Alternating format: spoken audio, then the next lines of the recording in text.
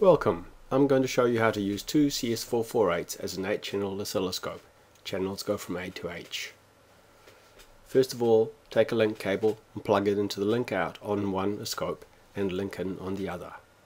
Next, choose Settings, choose Acquire and set Connection. Now wait for the two scopes to become available.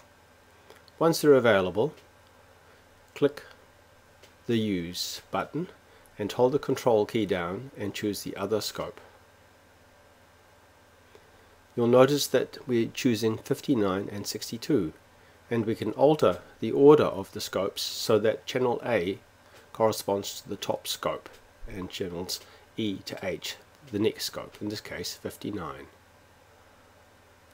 Now 59 is A to D. Click OK and the scopes become available. Click on Auto and the two scopes will start acquiring. Channels go from A, B, C, D, E, F, G to H. The first four channels are on the master and the last four on the slave. Using the SIG-gen we can turn on square wave, and we see all 8 channels now are showing a square wave, which is a 1 kHz waveform, 3 volts peak-to-peak output via the 10 dB attenuators.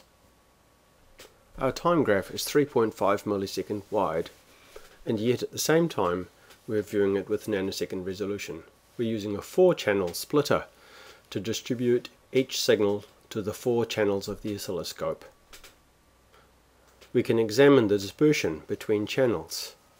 Let's zoom in using the tracking graph on the trigger point.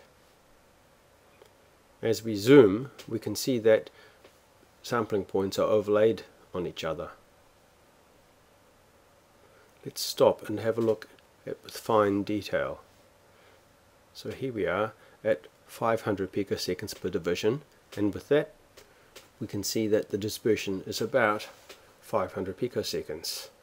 So we're capturing all 8 waveforms with around 500 picoseconds dispersion. I hope that works well for you.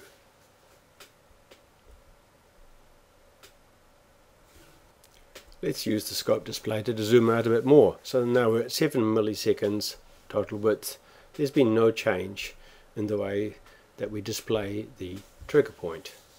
So with a 7 millisecond wide capture we can resolve nanosecond level events over 8 channels. I hope you like it. Thanks very much for watching.